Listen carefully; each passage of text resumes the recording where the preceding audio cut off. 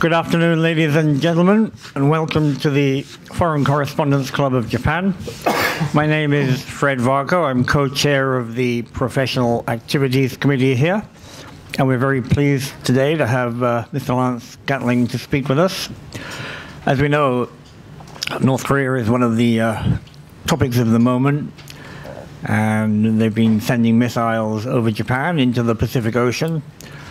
And there's been a lot of scaremongering in the media, not from Japan, I'm sure, about what their capabilities are, what they can do. Supposedly they can hit 48 states in continental US.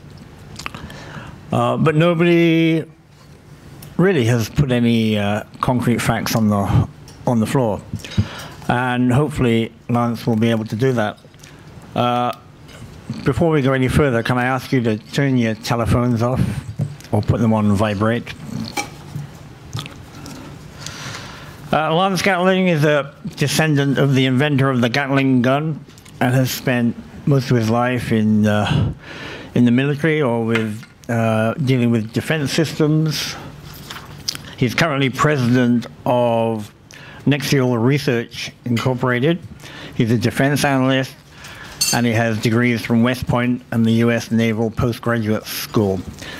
He's been in Japan, like many of us, forever, and he knows a thing or two about missiles and weapon systems. So before we go any further, please welcome Mr. Lance Gatling.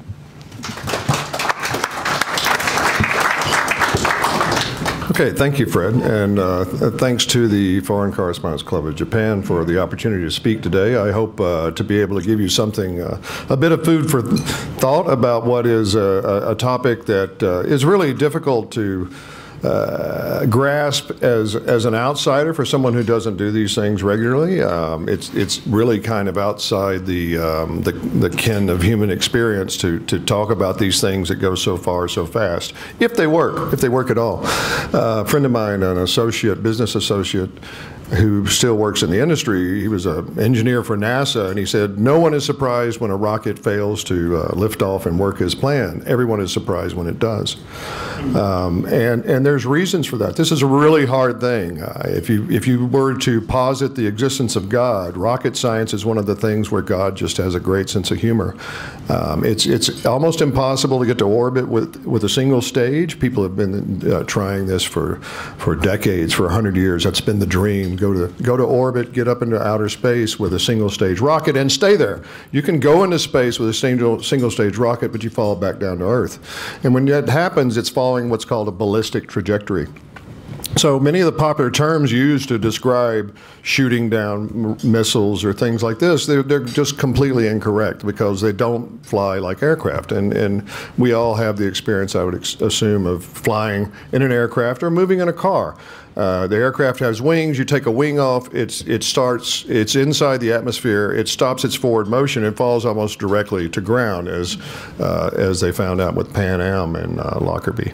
If you blow open the aircraft, it stops to function as an aircraft. If you take off the engines, it stops to function as an aircraft, and the wind resistance makes it fall to Earth. Ballistic missiles don't work that way. They work ballistically. Ballistically meaning if I throw it, the impetus comes and it goes, and I've already broken my first prop.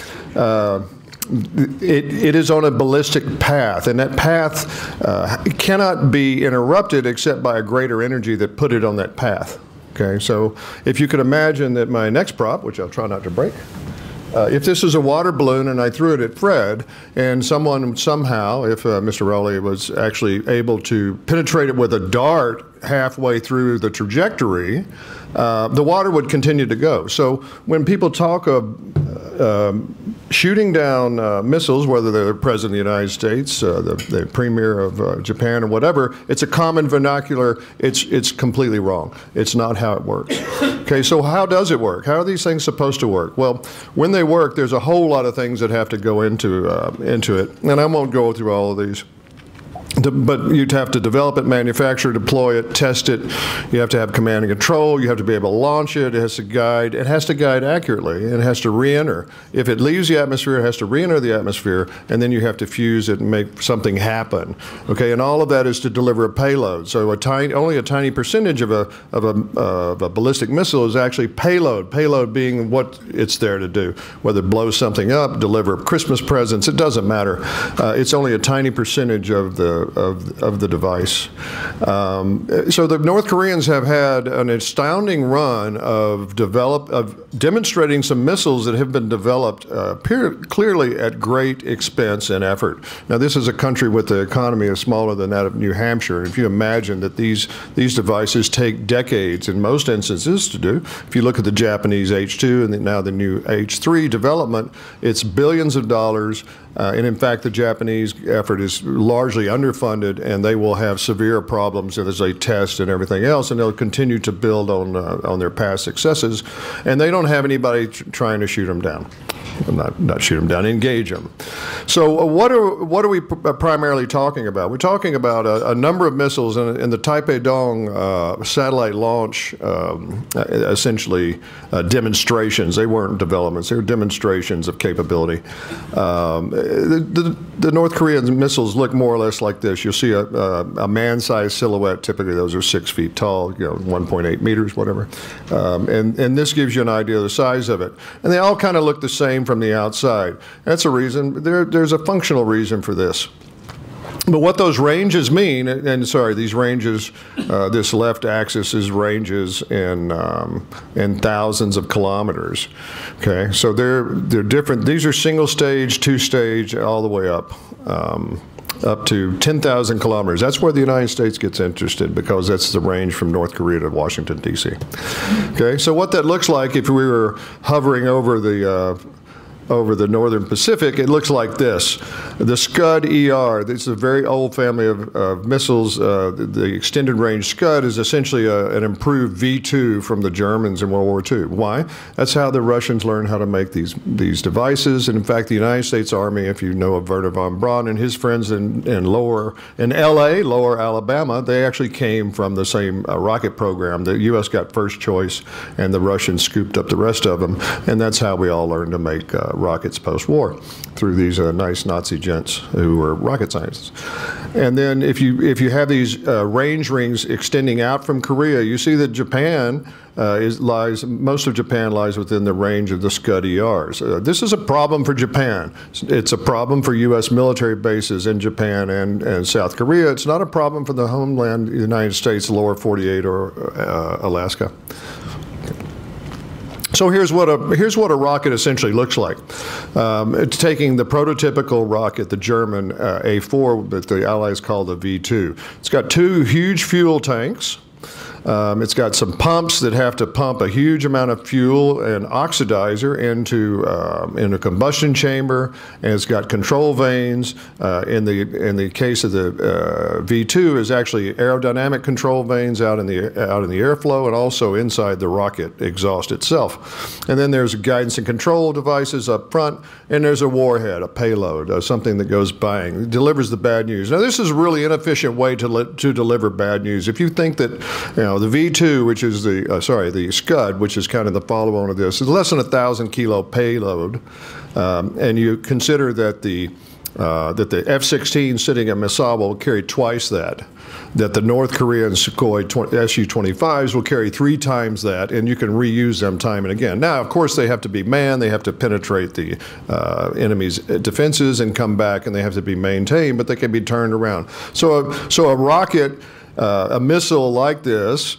is a very inefficient way to deliver the bad news. If I was a North Korean operational planner, I'd be looking for a 40-foot container to put into Yokohama before I'd try to drop something in on the palace.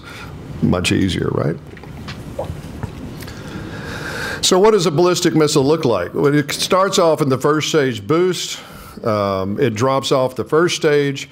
The second stage, it ejects a shroud. A shroud is simply an aerodynamic cover for the payload or whatever is on the tip of the missile. Second, third stage injection. This is ignition and burn. This is a pretty complex one. reentry vehicle deployment. The bus, there's a separate bus with a separate guidance system. This is like a Minuteman III or an SS-18. This is a very advanced system where a whole lot of things have to go right. There are no surplus parts on any of these devices. Every single ounce that's wasted means you have less payload, and payload is what it's all about.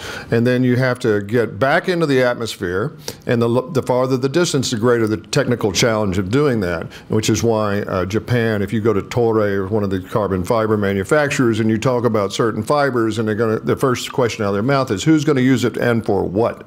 Because those technologies are very, very tightly controlled in the Missile Technology Control Regime, which includes any shipments to North Korea of anything like that, also to China and some other places. And then you have to fuse a device. Is it air burst? And we can talk about that if you wish, or ground burst. So sometimes it's difficult even for experts to tell the difference between a missile launch and a ballistic missile launch. Sorry, a satellite launch and a ballistic missile launch. If you have the right data, it's pretty easy to see. ICBM is a military device, intercontinental ballistic missile, and they tend to accelerate very, very quickly. Over 2 Gs per, over 2.2 Gs or 3 G acceleration. Why? They're not worried about efficiency. They're worried about getting out away from the launch site and getting away before the enemy can shoot them down. So they're very inefficient. They burn a lot of fuel getting out, and they want to get it out, get it fast, and get it. And it's interesting to see that ICBM burnout is only at 500-600 kilometers from the point of launch. After that, it's on that ballistic trajectory. It will not be shot down. It can be intercepted. It can be broken so it doesn't perform its function as planned, but it's not going to be shot down. Whereas a satellite launch tends to go up at a higher, sharper angle, pitch over, and then accelerate because it wants to insert a satellite so it will stay in orbit around the Earth at over 17,000 kilometers an hour.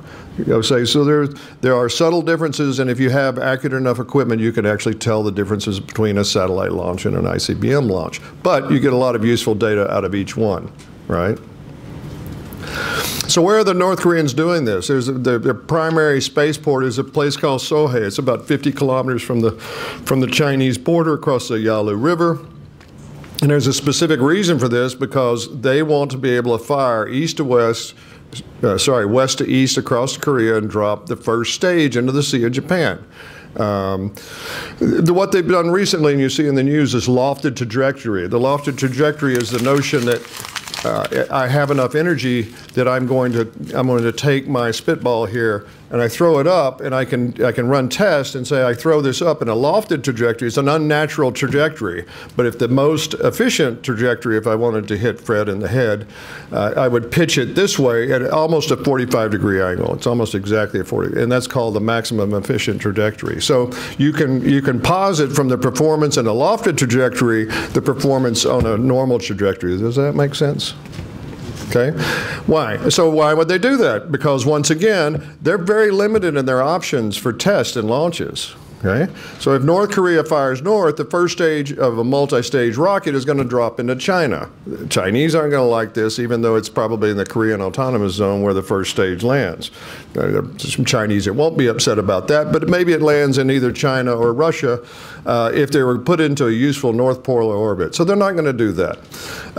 They can't go westward because the Earth rotates, as I'm sure you know, west to east, and at the most efficient trajectory to launch a missile to put a satellite into orbit is towards the east. Makes sense? Because you're essentially not moving at the north-south poles. At the equator, you're going much, much faster. It's like 1,700 feet per second faster at the equator than the Earth spins here. So you want to shoot with the rotation of the Earth. Make sense? But they're far north, so they can't really do that very efficiently. So if they shoot to the east where they want to test, then they can drop the first stage into the Sea of Japan and overfly Japan at a very high altitude, a very high speed, and the Japanese can't do anything about it. Legally, the question is, would they be able to do something about it? It's not even, we first have to establish, technically, can they do anything about it? The answer is no. If no one was there to tell the people of Hachinohe and Hakodate, where they overflew in this last test, no one there would know it, trust me. I mean, there was no way for anybody there to know it without the right radars telling them there's someone 600 kilometers up in the air and accelerating. It's just, so the Koreans were very, actually, conservative in that sense that they thread the needle between the two major population centers of Sapporo and Aomori, and they actually went over the Tsugaru Straits, which is about the least inhabited area in the whole place, to drop into the Pacific Ocean. Someone said, "Great success, we hit the ocean." Okay, so the question is, how much accuracy? With what accuracy did they hit the ocean? They've never given an accuracy target. They're not testing that way, so no one knows how accurate these things are, including the North Koreans, unless they have better instrumentation on those devices than I expect. So, turns out that from Sohei, they can actually have a useful southern polar launch that overflies Japanese waters and doesn't really anger anybody except maybe the Filipinos if they think that it somehow violates their airspace. It's inconsiderate. It's quasi against international convention, many space conventions, but there's really no international convention police, so there's nothing they can do about it. And the Filipinos won't know about it unless somebody tells them it happened, right? Okay, but the Earth is, in fact, tilted on its axis, and we're talking here about how useful satellites in useful orbits have to proceed. So the next part is when the North Koreans start talking about having a peaceable space program, what they're talking about is launching from North Korea over Japan. First stage is going to drop in the Sea of Japan. The second stage is going to overfly Honshu, and then the satellite, if it works, the second stage is going to continue to accelerate, and they're going to go southwest of Hawaii. This is physics. It's not politics. Okay, they can't help it. This is the only way they could get to a geosynchronous orbit. So they're either going to fire south or east. That's it, right? So this is why the United States, someone will say something silly and they'll have some statements or whatever, but the actual response would be pretty muted because they'll be able to tell very quickly if it was a missile test or a satellite launch attempt. Okay, so how do the Chinese deal with that? They had the same problem, right? So what they do is they fire way out in Xinjiang and they drop it in the Bohai Sea, which is the northern portion of the Yellow Sea there. Same sort of thing. They're firing to the east. They're using the acceleration of the Earth to make it longer, and they also control all those waters. Where does the first stage land? You don't want to be in certain villages in China when they do this. Now, from North Korea, all of the simple trajectories, and you can take a globe. I don't have a globe. I have an NBA basketball from someone who was speaking some other time here. If you take it, you take a piece of string, and you put your one end of the string on one place and put the next string. That is the most efficient trajectory. Then they can barely do that, so they're going to follow essentially the most efficient trajectories going towards their targets. Every single major target in the United States lies along these lines, and every single one of them overflies Japan except for Washington, D.C. Okay? And then, and I actually had some interaction with Ambassador Sheffer many years ago where he was talking about, well, if you don't know where it's going, you should shoot it down. And I pointed out to him, if you don't know where it's going, you're definitely not going to shoot it down because you have to plan well ahead. You have to know exactly where it's going in order to engage any missile like this. There's no guesswork. There's no second chance because by the time you get there, if you're off by a tiny fraction of a degree, you're missing. So it's instructive to look at the locations of the U.S. missiles that would engage these at a very high latitude. So this is the route, believe it or not. This is the ground trace of a launch from Sohei to Washington, D.C. would look like. You get a flank shot from Fort Greely, Alaska, where the ground-based interceptors, the U.S., very large, very fast. Big rockets are fast. Fast rockets can be big. Big rockets can be fast if they're done correctly, let's put it that way. Okay, so they actually get a side shot from there and also from Vandenberg Air Force Base, which is down here. So let me speed along. So when I was in the U.S. military in Korea in 1979, we had a roughly technological parity with the North Koreans. They had larger numbers, and we were very concerned about offenses over the DMZ into Seoul, and we spent a lot of time figuring out how we're going to kill as many of them as we could. One of their big weapons, their biggest weapon at the time was a Frog 7, free rocket over ground. It's an unguided rocket. It's actually spin stabilized. It comes out. It delivers bad news: 880 kilograms of high explosive with a circular error probability is not very good. Okay, so essentially it's a bomb. It goes off, and this is the biggest thing they had. Now, last time I spoke in the press club about this, almost 20 years ago, I think it was October 1998, talking about the Taipei Dong. Nobody knew what it was. The internet was in its infancy, so I came and explained that it's essentially all of these things are stacked up.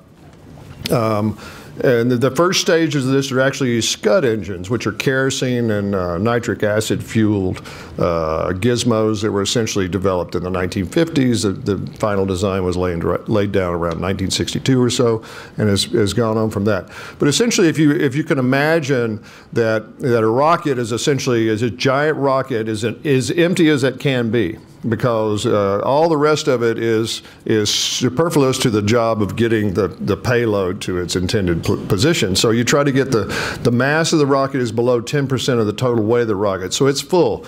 So these things are very, very strong in compression, right? So they try to build them. Sometimes they have to build them out of steel if they're really fast. Other times they can actually build them out of aluminum. So a lot of these are actually aluminum alloy, and I've seen missiles where you could actually almost put your fist through the side of it. So these things are very strong in compression, but they don't work very well with tension. So you can't load this thing up with fuel and stand it up. So this is actually an outdoor factory, if you would, and they stack these pieces up, the different sections, stack them up, fuel them up, and then withdraw the tower and fire from there. So this doesn't sound like much of a terror weapon, because you can see this going on for like 3 days. Okay, so you can imagine that if these things were fueled and thought to be carrying a nuclear weapon, that someone would get off their duff and go do something about it.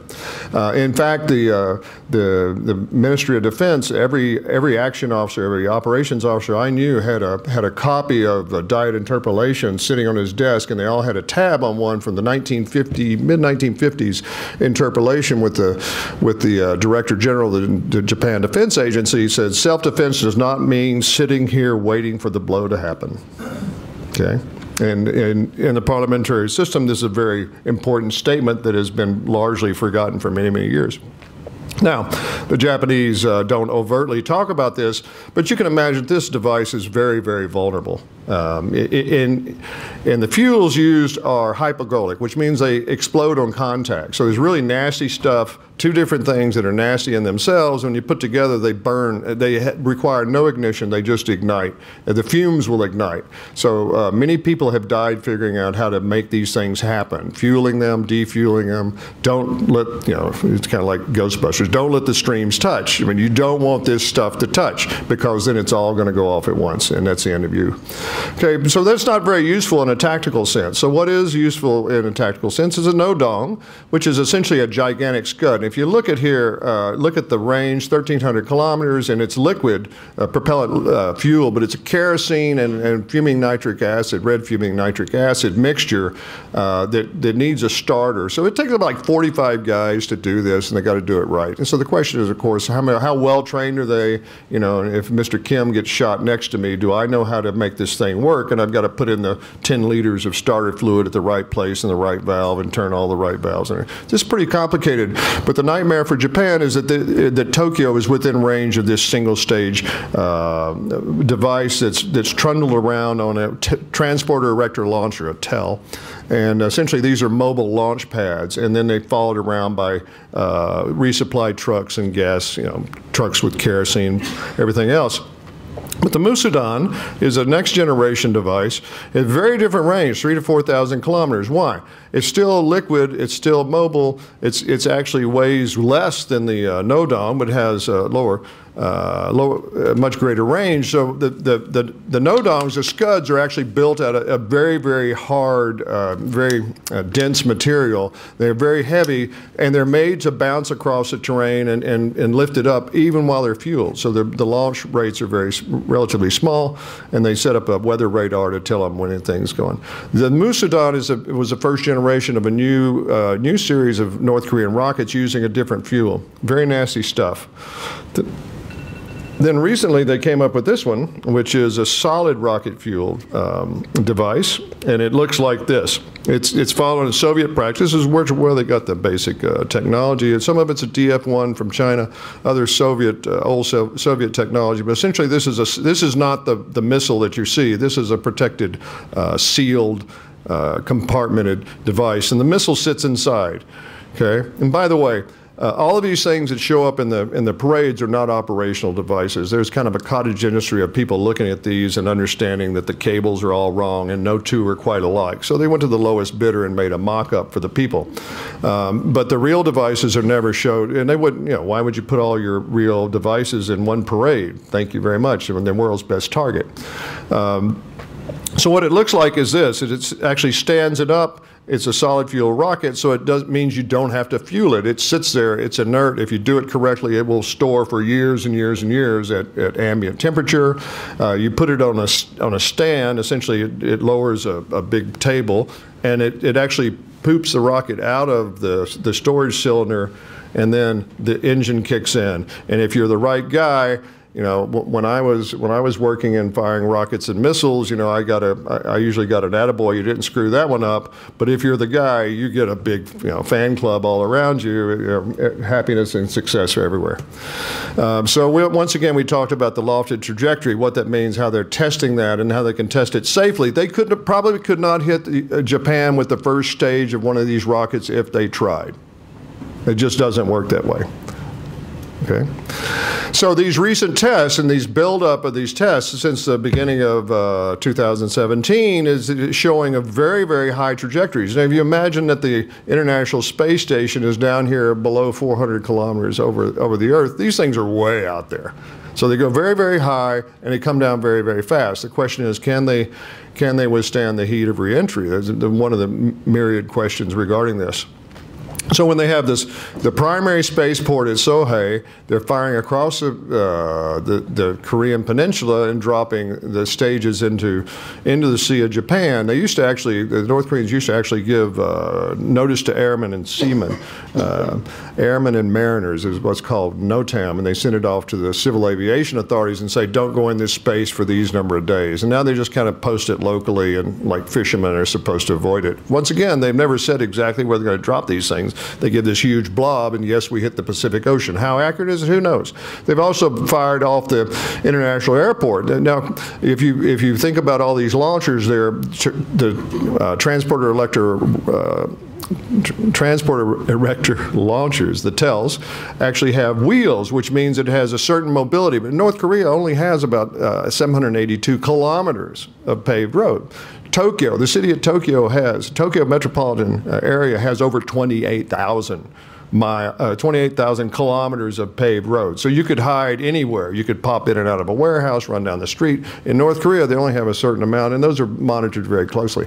So those wheeled vehicles have limited mobility, which is why this new solid fuel rocket on a tracked vehicle has gotten everyone's attention. That's a scary one. Okay, how accurate can these things be? This is SpaceX. If you followed the space launch business, this is SpaceX actually putting the first stage on a barge, and that's a 50-foot ring in which the rocket landed. Now, this is a cooperative target. The target is telling the booster where to come. The booster is telling the target, I'm coming, reposition, make sure, blah, blah, blah. Okay? But if you can imagine that a U.S. commercial company could do this, that the U.S. has pretty good accuracy with its missiles. So what's on the missile? I think most people understand that nuclear weapons come in a range of flavors and technologies, and the most advanced of which is a thermonuclear warhead. This is the W-87, which is one of 10 that went into the Peacekeeper, the euphemistically named Peacekeeper. The Peacekeepers were outlawed, but these reentry vehicles are small cones, are only about this high, truncated cone. It doesn't have any guidance, but the bus, the last stage stage that carried it could actually reposition and drop off these things at a variety of targets. Under the arms limitation talks, essentially these are going into the Minuteman III upgrades as a single warhead. So all these MIRVs are coming out in these single devices. This is a very complex device. There's a lot of miniaturization. There's a lot of electronics. In the event of the United States, it has like a dozen different it's very highly classified. I'm assuming a dozen. I can dream up a dozen. Smarter guys could probably think up 2 dozen interlocks and safeties. For example, there are some of these devices that don't work unless they're rotating at a very high rate of speed. The only way you get a big bomb to rotate at a very high rate of speed is with a rocket. And the rocket's got to be the right rocket. It's got to fire at a right angle. It's very strange. And we used to make those. So there's all these interlocks. And now, did the North Koreans have all those? No. They'll be lucky to get it to fuse, period. So one of the scary parts is making sure that not only does it work when you want it to work, but make sure it doesn't work when you don't want it to work, okay? So the thermonuclear devices are very complex, and they've only tested 1 or 2. They claimed one. It was actually not. It was just a tarted up regular nuclear device. But they did test one. It's claimed to be a thermonuclear device. I believe it. Can they miniaturize it? This is a big if.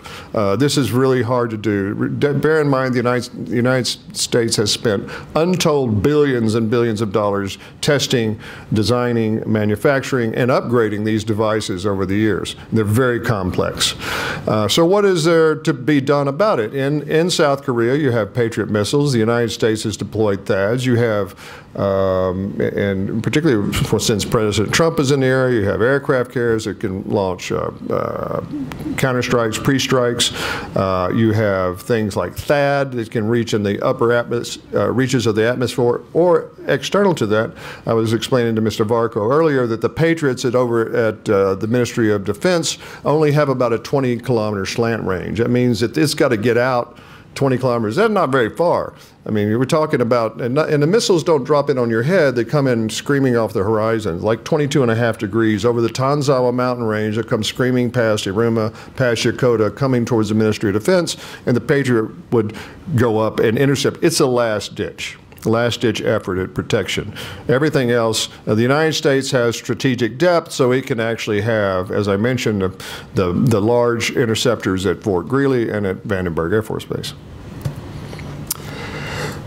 I'm not sure why this is there, but that shows once again that Japan has a very different problem. If you look along the arc of defense, Japan has no strategic depth whatsoever. Okay, so it has a completely different problem from the United States. It has no depth. It has to make decisions very early. I mean, early on, the notion that the cabinet ministry would be advised in the event of a missile launch, and now they've gotten past that to a reality. They've given weapons-free orders to Aegis ship commanders and things like that. There's no time to meet. There's no time for any of this. You've got to react within seconds of this launch, which is why both countries spend a lot of money having launch indicator and warnings, things like that. Okay, this is 2 rings that I overlaid to show that in fact most of Japan is within range of these single-stage rockets, these missiles. They are not in fact very accurate at that range. No one really knows what the accuracy of them are, although apparently the North Koreans are now embarking on a program to increase the accuracy of their Scuds and their Nodongs, which is actually more interesting to me, but much harder to explain than the ranges of themselves. The ranges are kind of apparent from looking at a rocket. You can tell from the outside of a rocket often what type of fuel it has. You can tell by looking at the exhaust. Whenever they fire these things, there are aircraft that fly around and sniff the particles to make sure they understand what the fuel being used is. You can tell from the acceleration. There are a lot of things you can tell from the outside. You cannot tell the accuracy until you try to drop it on something. Okay? So what does that mean? From, let's say, somewhere behind the DMZ, fairly close to the DMZ from South Korea, you're just at 1,100 kilometers to Tokyo, downtown Tokyo. So it's like a Nodong. sorry, let's take a Scud, basic Scud, which has a 2.2 kilometer radius. If it could fire that far, it would be 2.2 kilometers. This is called a circular error of probability. This means that if I'm shooting baskets, I have a 50% chance of putting in the basket. And it says nothing about where the other 50% is going. So the other 50% could be out here, it could be in a room, it could be anywhere. That's if everything is working as planned. Now, the most accurate ones that they posit is about a 500 meter circular error of probability, which means that if I'm aiming at the palace, it's here. So the press club is right about here, I guess. Okay. So, you know, in fact, many times I tell folks, probably the safest place you would be in the event of a North Korean missile attack is where they're aiming, because they don't know where it's going. Okay. So the question is, what do they really have? All of this, what do they really have? They've got these antiques that use kerosene and fuming nitric acid. They're only useful tactically and can barely reach Japan, and probably without much accuracy. They've got this new solid rocket. I think this number is wrong. I think the range is much longer than that. But this is a whole new level of readiness, and it can be fired with almost no preparation at all. The Nodong here is essentially a souped-up Scud. You can't get any farther with this technology. It turns out that Tokyo is about the limit for this engine technology and fuel. The new fuels that they have, it's unsymmetrical dimethylhydrazine, and nitrogen tetroxide, which is like a cleaning fluid. But the other stuff is really nasty. And the question is, there are only a couple of countries in the world that make this stuff, and China, Russia being those, and then do the Koreans make it themselves? I think they do. They think they have the technology. This stuff was mastered in the 1950s. It hasn't changed since then. There are more exotic materials. This stuff is really nasty. It's very carcinogenic. It requires special handling. As I say, you don't want it to get in contact ever, because it burns on contact and explodes if there's enough of it. But they have changed the game with using these new, and this is what they're focusing on now. So I think the two to watch are this solid fuel rocket, the Pukguksong, and the KN-14, which also has another Korean name, which escapes me at the moment.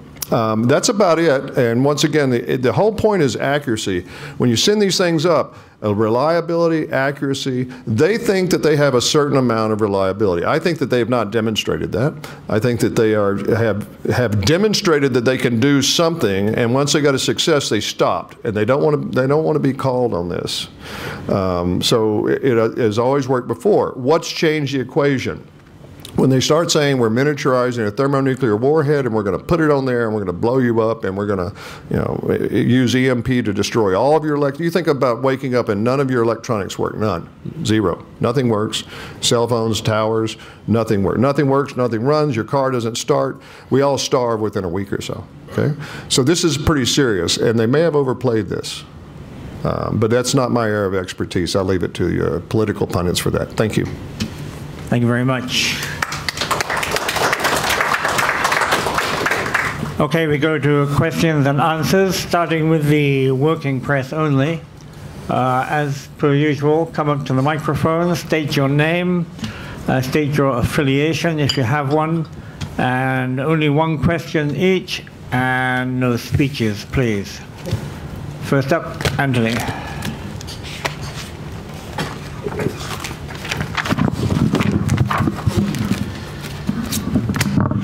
Anthony Rowley, Singapore Business Times. The obvious question most people ask is, where is the North Koreans getting their technology from? Is it from the Ukraine, or where is it from? And also, in intercepting missiles, does the chance of intercepting it successfully fall very greatly according to the number of missiles they fire? In other words, if they fire 3 at Tokyo, does that greatly reduce the chances of hitting it? And finally, sorry, quickly, is the missile pre-programmed to hit a target by computers, or is it sort of guided from satellites, or some other way en route it can be deviated? Okay. there appears to be a different definition of a single question, but I like this. So where are they getting this technology? It's actually a very big mix. The original Scud technology came in 1984 or so from the Egyptians, who had gotten Scud missiles from the Soviets. Early version Scuds, fairly short range, fairly limited. Those have since been upgraded. Domestic upgrades. I mean, think about this. It's 1984, and the technology is 20 years old then, so they had to upgrade the electronics. As I mentioned, I believe the United States and Japan actually used commercial ships to recover some of the first stages of the early missiles until the North Koreans started putting explosive charges in those. After they had spent their fuel, they separated from the second stage. They blew them up in the air. So instead of a solid booster falling into the ocean and being relatively easy to find, a big aluminum thing at the bottom, a can at the bottom of the ocean, and they were watching very closely to see where those went. They blew them up so the pieces scattered all over, 3 or 4 hectares. But those parts, the key parts, were in fact U.S., Swiss, U.K., and I assume that many of the common electronics were Japanese, and they just weren't worth mentioning in the reports that I read. So the original technology, and I have actually had a chart showing how missile technology has flowed around the world, and it was so complex that nobody would ever digest it, much less remember it. So they got the original Scud technology from the Egyptians. They've done a lot of work with themselves. They've also worked with the Iranians, apparently, trading technology back and forth. This missile here, sorry, Musudan. This is a R-27. This is a SSN-6, a Soviet. This was 1960s technology developed by the Soviet Navy, and they had a ground launch variants, but the Victor-class submarines, which are essentially the Soviet Union's answer to the Polaris, the first generation Polaris submarines. And if you think about it, the actual nose cones also look similar. The airfoil looks similar. It's essentially 1965 technology, and it remained in service from 1968 to 1988. And it was upgraded several times to have increased accuracy. So those engines have been apparently modified all through these stages of these missiles. There's a single engine here, and there's apparently a twin engine here. What Mr. Rowley is mentioning with Ukraine, and there was one analyst who's a former Lockheed Martin engineer who works at the International Institute for Strategic Studies in London, and he said it looks like an RD-250, which was a Ukrainian. When Ukraine was part of the Soviet Union, it was the manufacturing facility for these RD-250 engines, which were built for the Soviet military and shipped in the hundreds to the Soviet military. Ukraine had none. They didn't have any missiles that used the thing. And it's also a twin engine. It's a very different design. I've seen an RD-250 myself, and this is not an RD-250. It's much more plausible that these are developments of the R-27 Soviet engine that the North Koreans have tinkered with for a long time, and were able to modify that. So it's a single engine with a single turbo pump, and you don't change. It's not like working on your car, right?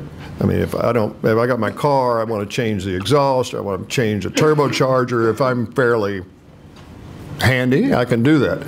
These things, you don't put the wrong turbocharger on the wrong engine. I mean, you blow them up and nothing works. I mean, it's an integration nightmare, integration testing nightmare. It's much more plausible, and that report has been widely debunked. And the gentleman, when he wrote it, actually said it could have come from this. It looks kind of like that, and it's interesting to me as I see how technical stories evolve over the press, that it went from it kind of looks like that to it is that. Okay. Also, it's unconscionable that Ukraine, which really wants to be in the good graces of the United States, would export this stuff to North Korea. It's just almost unthinkable. Sorry, next question was multiple launches. Interception for multiple launches. Once again, this is a numbers game, okay? If you can, missile intercepts were never designed to fight the Soviet Union, but was going to launch 12,000 ICBMs at the United States. It was never designed to do that. It was always designed for rogue states or someone, a non-state actor who somehow got a hold of a short-range missile, put it on a cargo ship or whatever, and launched a missile or two. It was never designed for mass attacks. So if you have, I mean, it's a simple math equation. If you have a 99% probability of intercept of 1, then you have less than a 99% probability of intercept of 2. I mean, you just do the multiplication yourself. And only a limited number of these missiles that I mentioned, if I can find it here, these missiles, they're like 50 total. Of these missiles. They're very few in number. So the thought would be to, in certain situations, there's certain scenarios where you see one device coming, you shoot 2 or 3 interceptors at it to optimize your chances, but there's never a plan to do a wave of these. And the North Koreans don't have a wave of missiles. I mean, they're trying to put this this one missile on a submarine, and they might have 1 or 2 in the entire submarine, and they have 1 submarine. Let me tell you, this is the most sought-after submarine in history. When the war starts, the last place on the planet you want to be is in that submarine. Now, they're putting a lot of eggs in one basket, and there's no one that posits that as a first strike weapon. It's not going to do it. It's going to be a second strike weapon they would try to hide. And I guarantee you that my friends in the naval services of the United States and Japan spend a tremendous amount of time knowing exactly where that submarine is at all time, and that's target number 1. Okay, so you would not underwrite life insurance for those gentlemen. The guidance is entirely internal. This is one of the issues of this sort of device.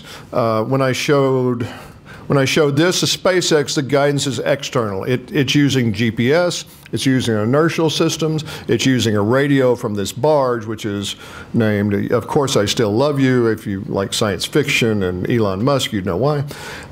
So they're communicating. It's a cooperative target. The barge is a target where the things want to go. The assumption is, in the event of a military ICBM, ballistic missile launch, it's an uncooperative target, doesn't want to be seen. So there's no plan to use GPS. Okay? GPS would not be accessible to the North Koreans anyhow, because the high accuracy GPS is not given to people like that. So they will use inertial guidance systems. In the event of most of these missiles, this is stuff that no one talks about. Good question. And this is what I'm actually more interested in, is the inertial guidance, because I'm involved in a startup where we're going to replace the inertial guidance for some of these missiles with a solid state device. Right now, if you look at a Minuteman, which is a strategic level device, it's a beryllium sphere that floats in a bath of freon, frictionless freon, and it takes them a long time to make sure the freon is up, they're spun up. It's a gyroscopes, 3 physical gyroscopes, and they are initialized. They are told exactly where they are and where they're going. Okay, so once they start, as long as it's under power, then the inertial guidance system is giving guidance instructions to the missile to nudge it one way or the other. Once the power is gone, once the missile's out of power, then it's on a ballistic trajectory. So if you think about the accuracy required for the first few seconds of that for the missile to go on. In the event of a Scud, they actually have, the textbook was, that the Scud, you had to survey, have a pre-survey point, so North Korea knows where they would fire these things from. So they know exactly where they are. They spin up the inertial system, which physically takes time. I mean, you have to get these gyroscopes spinning, everything has to check, and then you tell it where to go. But they also had a very special weather radar that they set up. Why? Because if this missile is going up and there's a big crosswind at this altitude this way and another crosswind at this altitude this way, it makes a tremendous difference at the range of 600 or 800 kilometers, just a couple of degrees. Big difference. Well, guess what? The Iraqis learned real quickly not to turn on the bloody weather radar, because it was a very singular display, and everybody in a fighter was trying to kill a Scud would take out the weather radar and everybody with it. So they started shooting these things without any weather data. Of course, if you had a distributed weather system, you could use static weather data. I mean, they may use the Japan Meteorological Agency for all I know. And they would not turn on this weather radar. Also, the Soviet doctrine was it took like 30 minutes to dismantle all the Scud launcher and everything and decamp the place where they shot. Well, the Iraqis got, so the entire U.S. military and the coalition figured out, we're going to go get these guys and kill them within 10 minutes. Well, the Iraqis realized that they could go push the button and then abandon half the equipment, and they were gone within 4 or 5 minutes. And so that's why the anti-Scud operations, the ex post facto anti-Scud operations met with only limited success because the Iraqis threw out the Soviet rule book and left half their equipment and just beat feet because they knew they were going to die if they stood around to pile all this stuff into the truck.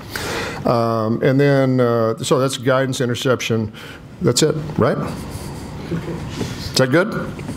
It's better than I had thought. Todd. Worse than you thought. Yes, sir.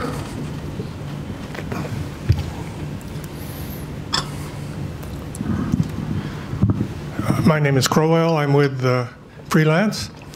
My question is, I would expect that the U.S. Navy or somebody is trying hard to locate and bring up the warheads that fell into the North Pacific, as they've discovered it, submarines and brought them, sunken submarines and brought them to the surface.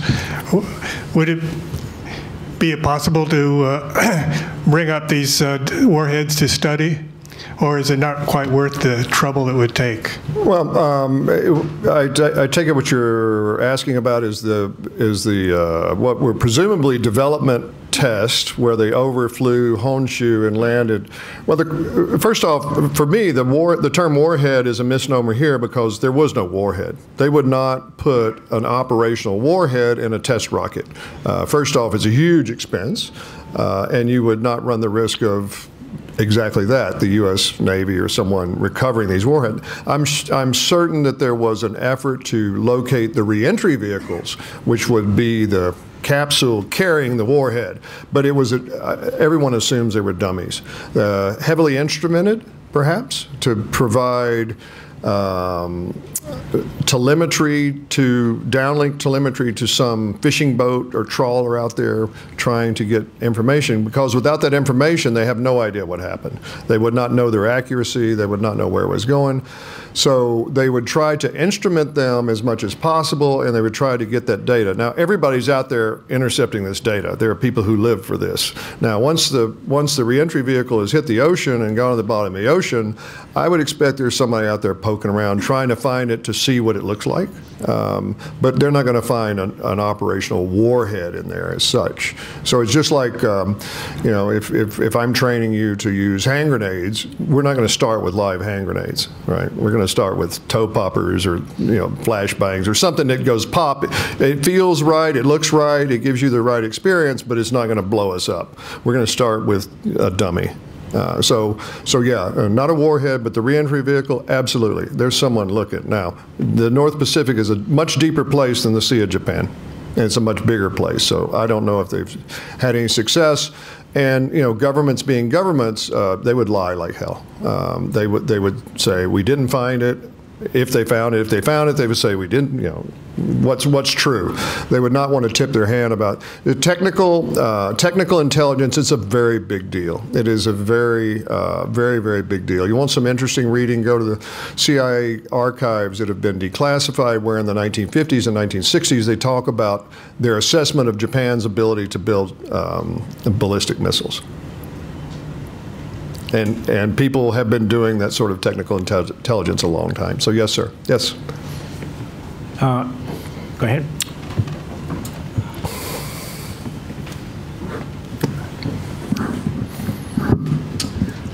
Alistair Gale with the Wall Street Journal. Thanks for doing this. You mentioned EMP. Yes. This seems to be something that divides experts in their assessment of how likely it would be for the North Koreans to attempt that. Skeptics say that if they've got a nuclear warhead, why detonate it in space? Why not just deliver it to target? And if you were to attempt an EMP attack and you couldn't be sure of the impact of that, you might leave yourself open to devastating counterattack. What's your view on the likelihood of the North Koreans seeing an EMP attack as something that they would try in a conflict situation? Thank you. Good question. EMP for us great unwashed is electromagnetic pulse. When anything goes, actually a conventional explosion goes off, there's an electromagnetic pulse across a very broad range of radio frequencies, and so we see the light. The heat, we feel the heat. You'll feel the concussion. That's a sound wave. It's not electromagnetic, but it is also an impulse as the energy is converted from stored chemical energy. So what occurs with thermonuclear weapons in particular, they're very, very big. First, they're very big, and they're of a certain type. And what the United States found out by accident, if you detonate these things at the right altitude in the ionosphere, they tend to propagate across very wide and fairly unpredictable ranges. It just so happens that I helped on the technical side of Bradley Martin's new book, Nuclear Blues, and where we were free to posit that anything they wanted to do would work, and it would work to deadly effect. Part of this is the part of the question is, okay, let's take it backwards. Let's take it from a technical standpoint. First off, detonating at a high altitude is much easier than detonating at a normal airburst. So a normal airburst for a nuclear weapon over the palace would be maybe a few kilometers high. So essentially you want the fireball to not interact with the earth. So you don't want to bring up all the debris and create the giant mushroom cloud. You want a big flash and burn a lot of people. So that's an airburst, but it's a very low altitude. So in order to go to the United States, remember it's like 10,000 kilometers. So the energy to get it up to the point where it's going to re-enter the 10,000 kilometers, it doesn't go up arithmetically, it goes up as a much higher function. The energy that coming back in, it turns out that the re-entry is one of the harder things about ballistic missiles, long-range ballistic missiles. This is why phenolic resins, carbon fiber, the materials that make up these re-entry vehicles are very, very, very tightly controlled.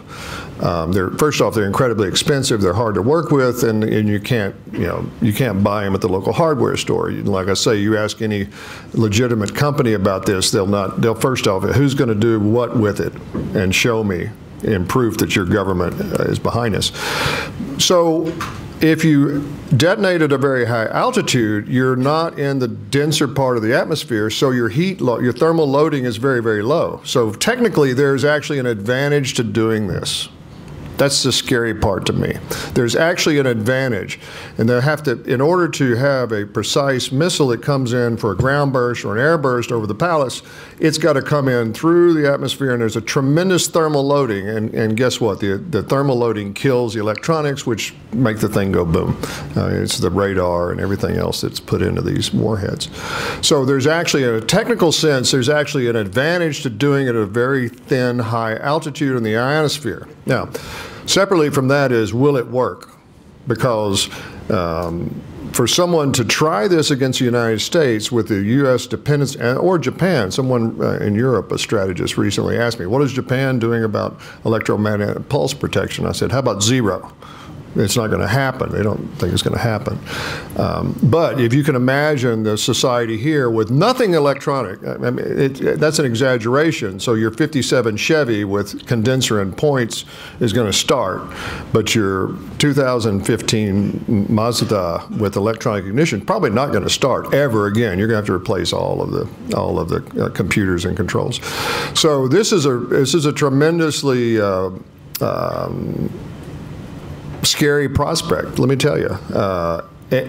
Part of it is the great unknown, because the tests were so hard, it wasn't something that the United States could do on a regular basis because it was so irregular. It's like lightning strikes.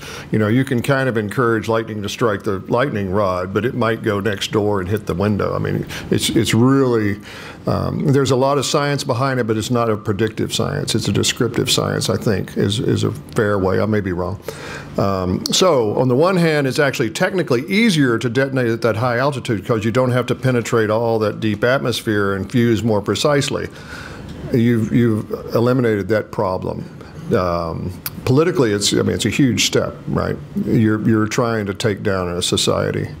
And which is why, once again, just this prospect, and it's not a regular nuclear weapon is not going to create that much of a problem. It's the larger thermonuclear weapons, the two-stage devices that create a blast large enough to have a deleterious effect on ground electronics. Think of taking down the grid. No subways work. It's a problem. So I don't know. But this is one of the reasons I think the North Koreans have politically overplayed their hand. This is a new game. When they start putting all of those elements together and someone says, hey, you could do an EMP in the high atmosphere, all of a sudden a lot more people get worried than we're worried about me and you getting blown up with a 400 kilo high explosive. I mean, that's an inconvenience for us, but it's not taking down the society. Just following up on that, we were talking in the anteroom about how the US may use an EMP against North Korea. Right. How valid is that? How valid? Yeah. How likely is it, or how? I think that if the United States takes kinetic action against North Korea, they're going to unveil things that people cannot imagine. And you can Google. CHAMP, C-H-A-M-P. It's a U.S. military EMP program. I think the prime contractor was Boeing. It was essentially put an electromagnetic pulse bomb inside a cruise missile to go over and take out the power grid of a city or command and control of anything. And so all the modern electronic, once again, the actual test, it depends on, it's kind of erratic. It flows along power lines. It doesn't flow along rivers. There are all kinds of strange things that start happening. But the U.S. has already said, yeah, we have these things in inventory. And that's all they'll say. They've been tested and we have them in inventory. So they have an electromagnetic pulse weapon in inventory. And it's an unmanned cruise missile. So I would think that conventional war with North Korea would become the technologists' playground. They're going to throw everything at the North Koreans. And that's the nightmare. The only thing that works in North Korea is the government. And if the government doesn't work, there's no food for the people. Nobody has any food stocks. Half the population doesn't have electricity. They have no food on hand. They go to work in order to get food from their work unit. When the government stops working, the military and the government stops working, then you get 25 million refugees. What are you going to do with them?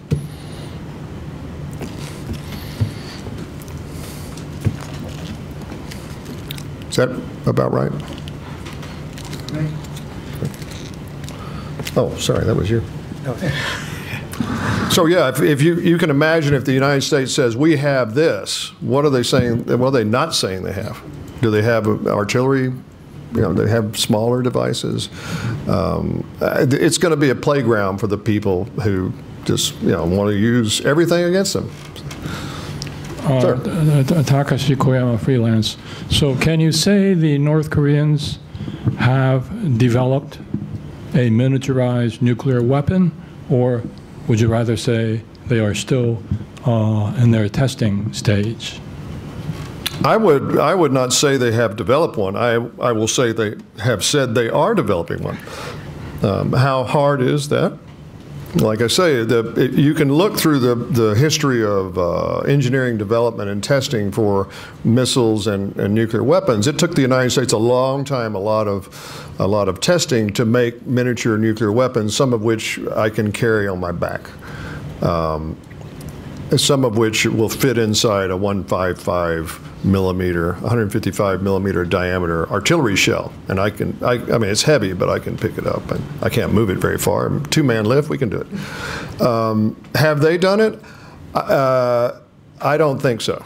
I think if the United States actually believed that they had miniaturized these things, we would be well far on our way towards not much more talk. Because of if they had miniaturized it and miniaturized the reliable fusing of these devices and put that all together, that we would be a lot closer to bang bang rather than jaw jaw. So I don't think that's the case. Like I say, this is part of them kind of the rhetoric has been pretty much overheated. I think it will go down. You know, people make mistakes. Saddam Hussein went to the gallows and he believed he had a nuclear weapons development program. Why? Because the guy that he put in charge knew that if he told him he didn't have one, he'd be killed. So Saddam Hussein went to the grave convinced he had a nuclear weapons development program that just wasn't pushed far enough. The day before the coalition invaded, Saddam Hussein told his generals, "I don't have mountains of chemical weapons." And this is what, you know, the popular press people tend to forget, is that Saddam Hussein had been telling his entire inner circle, and they had been basing all of their war plans on the fact that they had mountains of chemical weapons. And like 2 days before the coalition kicked off, Saddam Hussein said, "You remember that, right? Right? It's not true." And they all said, "But our entire defensive plan is based around these weapons." Well, they don't exist, so do something else. Okay? So people make huge, huge mistakes. I wonder if this will go down in history as someone making a big mistake. I hope it's them, not us. Yep.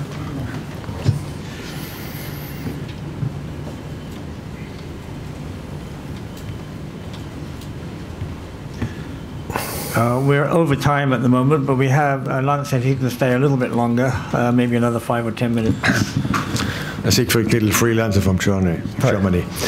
If the North Koreans don't know what happens in the re-entry phase, how is it possible to develop, to manage this process of re-entry and to have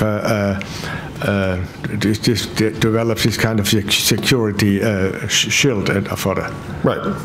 Well, this is one of the interesting aspects of having an open society. And if you read between the lines, not even read between the lines, you look at the recent direct pronunciations of people who were in the Trump White House, and they briefed Trump on the massive Chinese intelligence programs strip mining the United. Forget the cyber attacks. I mean, the cyber attacks are easy. You know, the Chinese essentially ran the internet system of one of the major Japanese defense manufacturers for 18 to 24 months. I mean, they stripped everything they could out of that, and they're attacking everything in the Western world. They have an incredibly well-funded, well-motivated human intelligence network going after technical intelligence in the United States. There's a lot of general information available in the United States. It helps them shortcut a lot of that. It's an excellent question, but you see this tiny, fragile economy that spent a lot of money on advanced manufacturing equipment, mixers. I mean, these solid rocket motors are coming out of nowhere to build these giant solid rocket motors. If they've actually built them themselves, it's really hard. And you screw it up, and a lot of people die. I mean, they tend to go bad in one way only. They blow up. They don't burn correctly. They blow up. I mean, it's like, you know, it's a gigantic stick of dynamite that's kind of controlled explosion, and if anything goes wrong, everybody dies. The missile dies. So how do they do that? That's a good question. And so a lot of people are looking at their equipment purchases, looking at where people are going to school, looking at what they're probably looking at what they're accessing on the internet. The Chinese have you know, tens of thousands of students in the United States. I mean, I'm told these days you wake up in an aerospace engineering class and there's no Asians in the room, you're probably actually in English class. They're all over the place. They're strip mining the United States. This is part of the discussion that's being held, presumably now, between Trump and Premier Xi. How do you do that? You can only do so much modeling, right? So you can do a lot of modeling. I can do the basic modeling on my home computer. It kind of tells me it's a bazillion megajoules per, you know, square centimeter heat loading, and what do I do with that? You've got, at some point you have to test, and that's why I'm saying I think they're overplaying their hand. They haven't tested any of this. This is why, as you asked, someone's trying to recover that to see, are they making any strides? Like I said, this is actually one of the harder things, and if you actually see one of these reentry vehicles, it's essentially it's they're not even very nicely made. I mean, they're kind of wrapped in carbon fiber and kind of clunky looking, and they come zipping in. They've got a certain shape that keeps it aerodynamically stable because there's no fins or engine or anything. It's just a dart. So you know, you've got to have a Mach 10 wind tunnel, and there are only like 2 of those on the planet. So you actually have to do it, or you have to model it and work in the laboratory correctly. That's the question. So this is another reason that it goes back to the question of the EMP. Maybe it's easier just to explode in the upper atmosphere. They can do that. They can survive that much thermal loading to get into the upper reaches of the atmosphere, hit the ionosphere. Can they drop it into a kilometer over the palace? I don't think so. Maybe at the range of Tokyo, but once again, it's not an arithmetic function. It's a log function of how much thermal loading there is if they go to the other side of the planet. It's really hard. Does that answer your question? Half. Okay. Make it quick. A quick half question, quarter question. I think that for the North Korean, you're learning by doing and how to see your failure. You can learn from your failure. Oh, sure. But if the warhead or a warhead dummy comes down and they don't find it, how can they learn? If the reentry vehicle plops into the ocean, how can they learn? Well, they put you put instruments on it, and then you use a radio to transmit the data from the device. That's why I mentioned earlier heavily instrumented test equipment. So everybody, you know, the Russians were out there, the Chinese were out there. Anybody that knew what they were up to was out there trying to get those signals to figure out what they were doing. I mean, you actually may have American engineers who understand what they did better than the North Korean engineers did. So they would try to instrument that. It's worthless otherwise, except as a demonstration. Is it a demonstration of our will versus a demonstration of our technology and a developmental test? And you would only know from the inside. Okay. I'll go with the final question very quickly. We titled this speech Bombs or Bomb Blast. And basically, North Korea seems to be trying to con the West into believing that they have better weapon systems than they do. Do you think the West is being conned, or do they understand what's going on?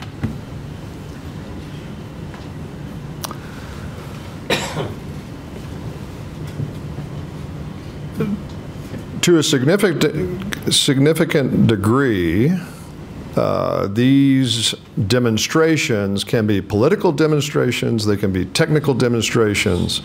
They're also trading information with other people doing the same things, the Iranians, for example. The ill-named Axis of Evil was in part engendered by the recognition that these people were trading technology back and forth for nefarious purposes and essentially violating all the international technology control regimes and everything else. I think that there's definitely there's a there. They have done something in which in some ways, as an engineer, I find very admirable. With very limited resources against all the sanctions in the world, they've been able to take something that's 50-year-old Soviet technology. They probably had to replace every single part. And actually kludge this thing together and come up with a rocket. The scary part is what's the guidance and the reentry. Can they actually guide it to a significant degree? You know, how accurate is it? And then can they get the reentry vehicles in? I think they may have well overplayed the hand with this administration. Okay, thank you. No time for any more questions, I'm sorry. We want to thank Lance for coming and giving this very informative speech, and as is customary here, we will give him a 1-year honorary membership and hope he comes back again. Thank you very much. Thank you. I hope it was of utility.